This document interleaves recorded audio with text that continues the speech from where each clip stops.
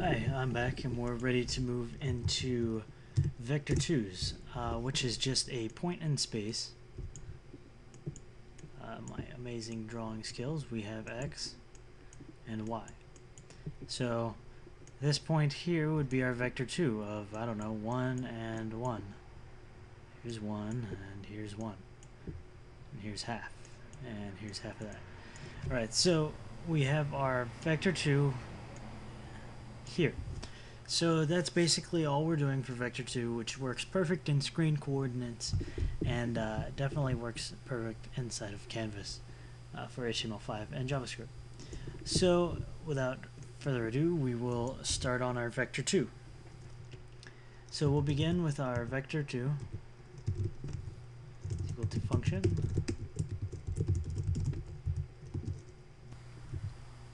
And we're going to take in an X and a Y. So you can imagine this is going to have a this.x is equal to 0, this.y is equal to 0. Then we're going to say if x is not equal to null, then this.x is equal to x. And if y is not equal to null, this.y is equal to y. So that's how we can do our initialization. We're going to put a couple more functions in here that I find that I use every now and then and help a lot. So we'll make a this.previous x is equal to 0. This.previous y is equal to 0. The previous is helpful for things like cameras. Whenever you want to get its last position and its current position compared to the mouse, I guess, to pan cameras around and move them, and rather than writing two Vector2s and comparing them, it's a lot easier to just write some functions that use the previous y and previous x compared to the x and y. So we'll also have to make an accompanying set function. So we can set the x and y. We can set it directly, but if we use the set function, it'll also set our previous x and y. So we'll pass in an x and y in there. And we want to say if x is, we'll do an error checking first. If x is equal to null and y is equal to null, then nothing was passed into the set. And we can write to ourselves console.log no x or y has been passed to Vector2 Vector2's set function. Okay, otherwise we're gonna check to make, so we gotta check if x is not equal to null, then we're gonna set this dot previous x equal to this this dot x, and this dot previous y equal to this dot y. Order of operations, we gotta set the previous before we set the current. So this dot x is equal to x. Actually, let's take this y out. I don't know what I was thinking. Having it instead of this x is null. And then we want to do an if y is not equal to null. Do the same exact thing. This dot y equals y. So now we set our x and our y as well as our previous x and our previous y. In fact, to make this cleaner, I guess we would actually want to bring this out side of those just to be consistent. So there we have our set function. Now we can set our Vector2. The next thing that I want to go on to is the normalized function. This is hugely important in determining angles and fun stuff like that, especially with Vector3s in 3D. So if we do Vector3s, or you do use Vector3s in the future, you're going to see how important normalizing is. So we'll just make a this.normalize. Yes, normalize is equal to function. It said functio. I wonder if I have a functio in here.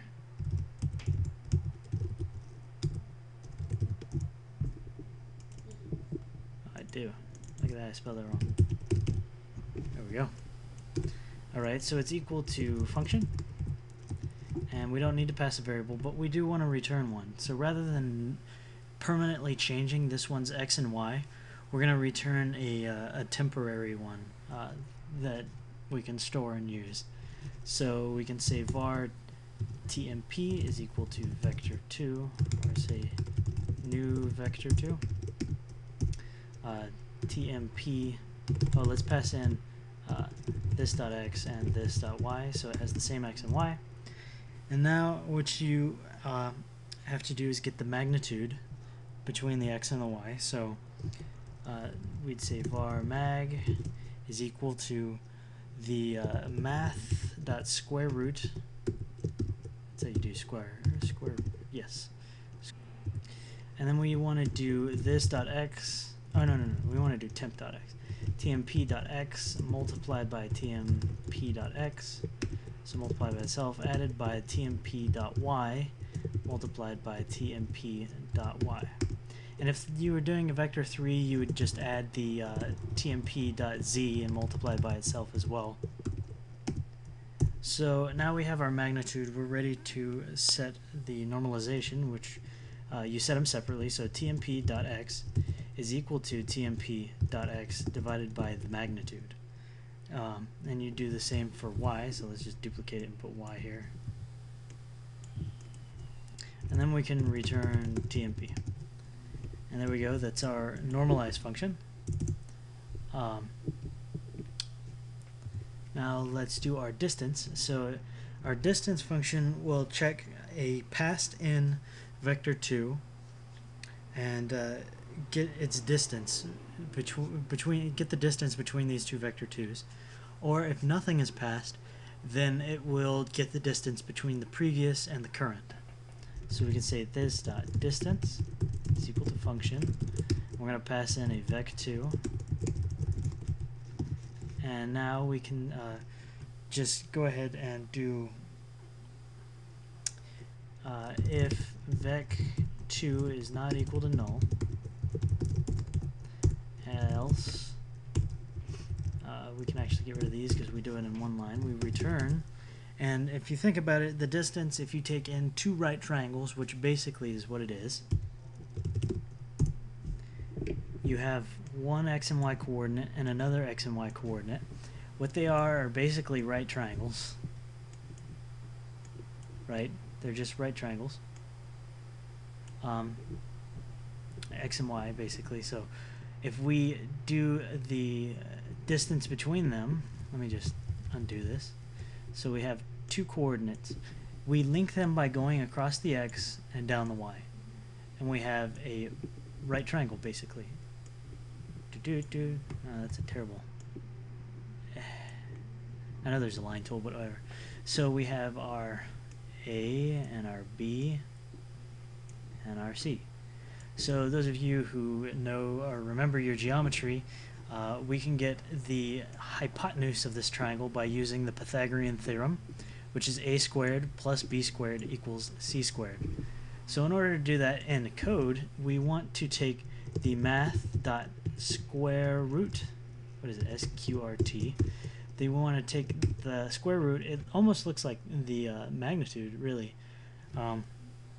So you want to take in the square root of what would be the a squared, which is this dot x multiplied by this dot x plus this dot y multiplied by this dot y. So a squared, which is x times x, plus b squared, which is y times y, is equal to c squared. And to get rid of the square roots on both sides, or the squares on both sides, you just square root this and you'll get your c. So we'll do the same thing for previous.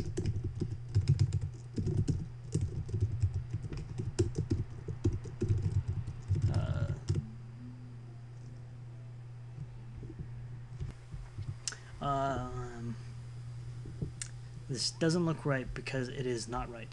So you want to add the two together, so, or subtract the distance between the x's. So this one's x subtracted by vec2.x multiplied by this dot x subtracted by the vec2 dot x. Yes, that is because, of course, the this one's x is, let's say, 5. Yeah, that's a 5, by the way. So this one's x is 5, and this one is 10. Actually, let's invert that, yeah. So we want to say, actually, vec2 minus this is x. Alright, so we take in the second x, which is 10, minus 5 equals 5. So 5 multiplied by itself, we know that the distance between these two is 5, because 10 minus 5 is now 5. And if this one happened to be on the other side, it would be negative 5, so it would be pretty much the same. We know a negative times a negative equals a positive, so either way, it's going to be 25 on when you do a squared. So now we do the same thing on y. Let's keep the same convention.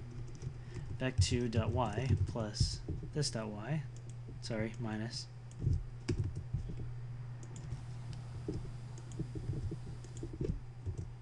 this vec2 dot y.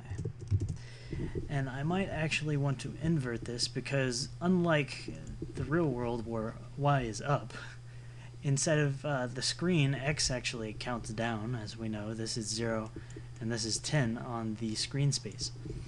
So we really want to subtract the first one by the second one, so that it is equal to, is really truly equal to this part over here, having the larger number subtracted by the smaller. In actuality, it doesn't really matter. I always get anxious when things are all mixed up. So, and when you come back to read it, you're not going to look at this and be like, oh, Pythagorean theorem, and so it doesn't matter which way they go. You're just going to look at it and be like, why did I make these all crazy? So, yes, so same thing, except we're going to do this dot previous x.